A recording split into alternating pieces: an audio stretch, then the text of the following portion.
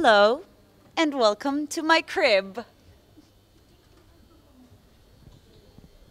Oh, this is for me. Thank you. Hi, Eurovision TV. How are you today?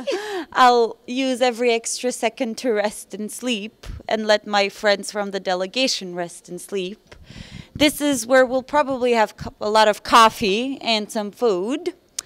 And this is not my real costume. It's just a rehearsing costume, but this is where my real costume will be hanged.